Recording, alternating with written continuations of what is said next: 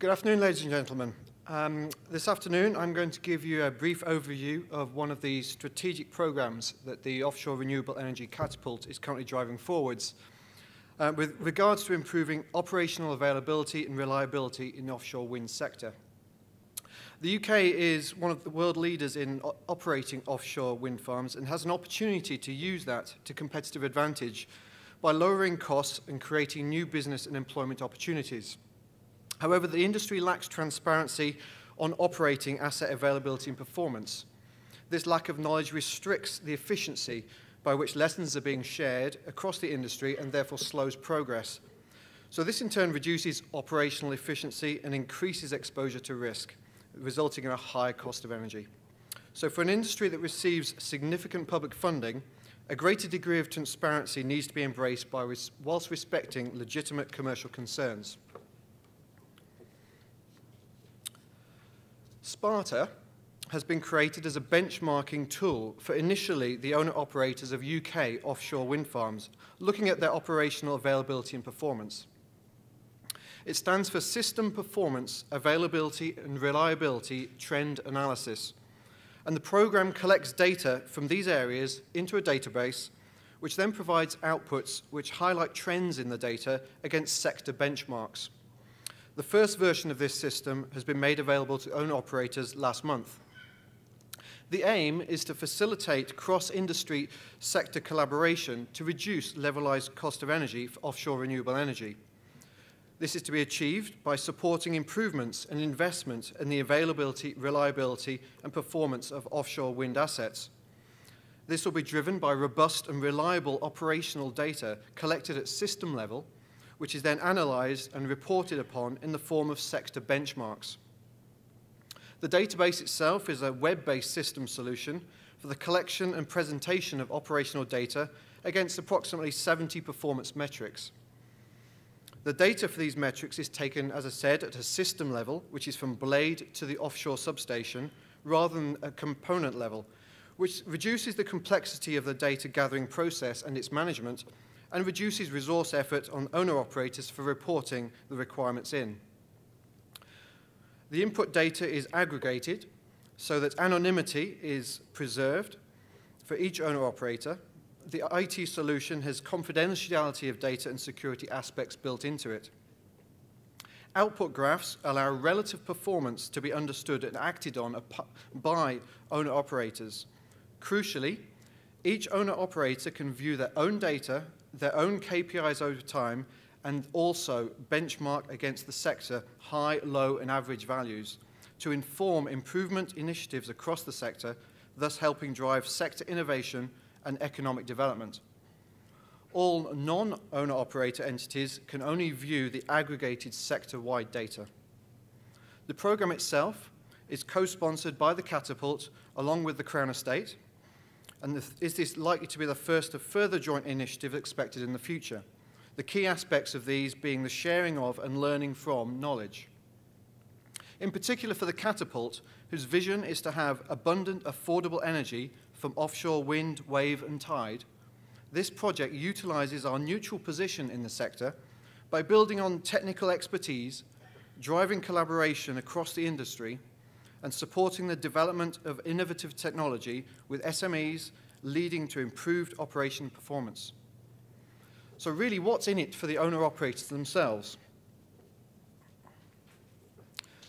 The Sparta project itself provides a benchmarking capability across sector metrics to highlight where innovation should be driven, thus obtaining operational improvement and consequential cost reductions. The project is supported through investment from the Catapult and the Crown Estate initially for the benefit of the owner-operators and the industry sector. That the participating owner-operators have control over future enhancements of the system through voting rights on a steering group.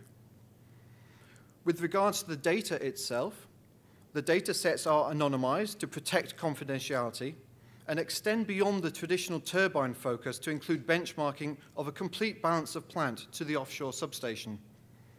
The Sparta data set complements that of the Fraunhofer Offshore Wind Monitoring and Evaluation Program, and close links are being developed between the two systems to ensure they do enhance each other. the database also accommodates historical data, allowing a deeper data set to be available for trend analysis. Owner-operators have been engaged since the outset of the project in late 2013, with the metrics and outputs agreed with the owner-operators prior to the database development. Access to the database itself is controlled by the participating owner-operators, adding an extra layer of comfort to the security and confidentiality of the data. The web system itself for the owner-operators is secure and stable, using an underpinning IT platform. It's simple to use and easy for the owner-operators to update, and provides the owner-operators a platform for further data and knowledge sharing. Sparta is managed by a steering group, which is composed of one voting member from each of the participating owner-operators, and includes industry representatives in advisory roles who are non-voting members. The steering group representatives from the two project sponsors, the Catapult and the Crown Estate, are executive members, taking responsibility for overall liaison with stakeholders and the running of the project.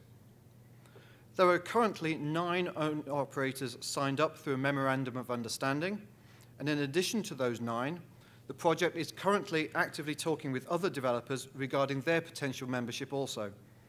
The more owner-operators there are involved, the higher the quality of the sector data and the benchmarking available.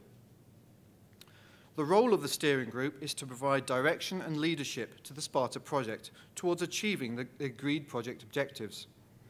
Specific matters that require consideration by this group include, amongst others, the voting rights on voting in new owner-operators, design approval for data inputs and output metrics, testing and validation of input data and output metrics individually and at aggregated levels, assessing the progress of the project, reporting on the project to senior management in their participating organizations, and using their own influence and authority to assist the project in achieving outcomes. So whereabouts are we now with this program? The timeline of the phases of the Sparta project is shown pictorially here in the diagram.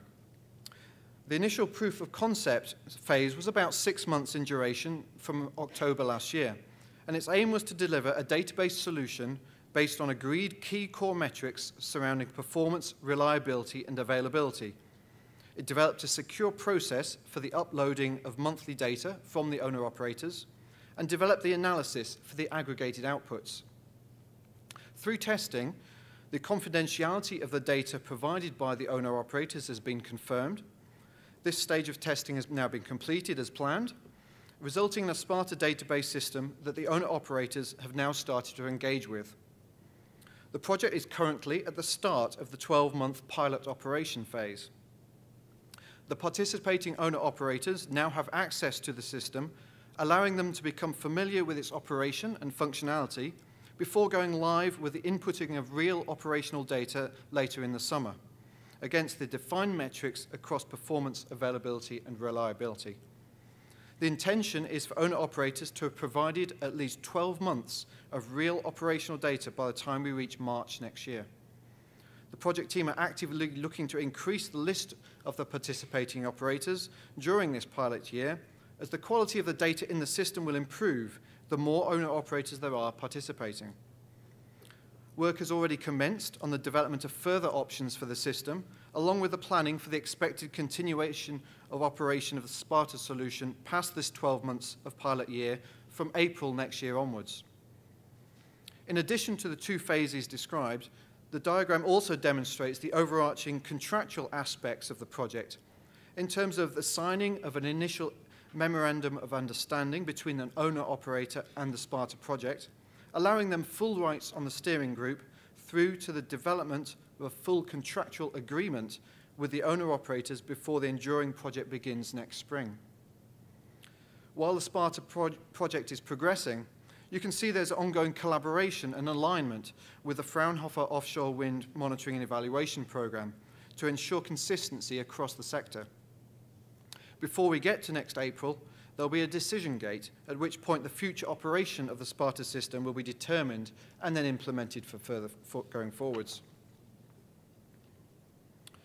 This slide shows examples of the high-level measures of the data inputs.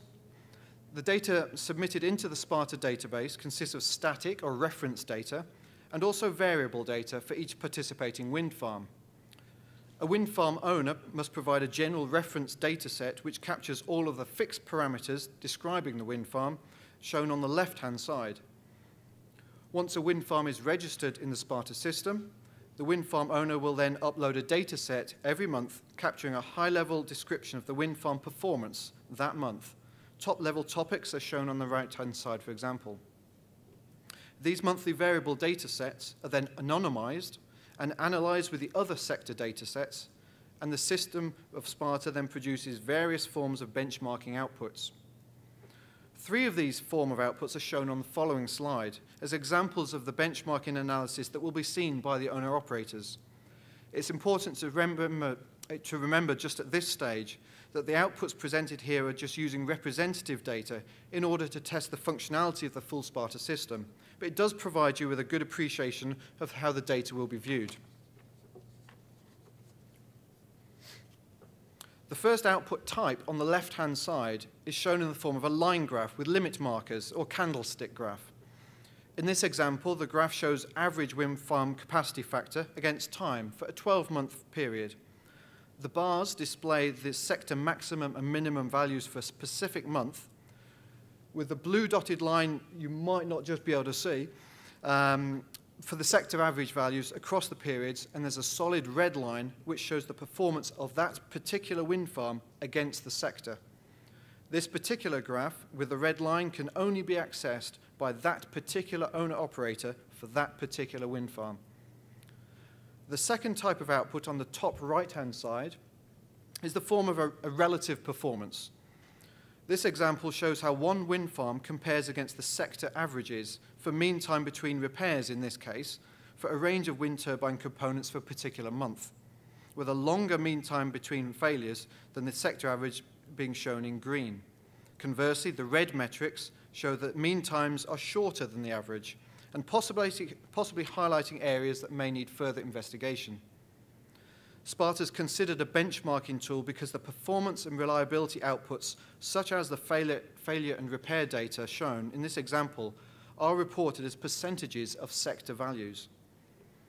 The third output type on the bottom right-hand side is a heat or intensity graph. This is similar to the example above it, but shows trends over a number of months as opposed to a snapshot of a single month. Instead of quantifying reliability as a numerical percentage of the sector average, a color gradient is used to indicate how the particular wind farm compares with the sector averages. Therefore, the owner-operator can use this heat map to quickly benchmark reliability of major components and identify in which months major failures were a significant issue compared to the sector. The darker the green, the better, as the mean time between repairs is longer than the sector average for that particular repair type. So hopefully you'll begin to see the value and benefit of obtaining robust, reliable benchmarking data for the sector and the industry to inform operational improvement initiatives across the sector, thus helping drive technical innovation and economic development. So finally, what about Sparta going forwards as a concept? During this pilot year, this year, all those participating in the Sparta offshore wind project will decide how best the system and solution should be developed and implemented for the enduring operational period. It is anticipated there will be software updates and system improvements to be implemented, and these will be determined once the system is fully up and running with real data and providing real benchmarking outputs. As the Sparta model is fully flexible, it also has great potential to be applicable to all phases of an offshore renewable energy development project and to be able to expand from the initial UK offshore wind farms through to non-UK offshore wind farms and potentially onshore wind farms. Ultimately, the principle of Sparta could also be applied to wave and tidal arrays once operational data is available in the future. The project sponsors, the Catapult and the Crown Estate, and also the participating owner-operators, are looking forward to Sparta becoming live this summer so that it can start to highlight areas for operational improvement in performance, availability, and reliability to enable innovative solutions to be developed to reduce cost for the sector. Thank you for listening this afternoon. Thank you.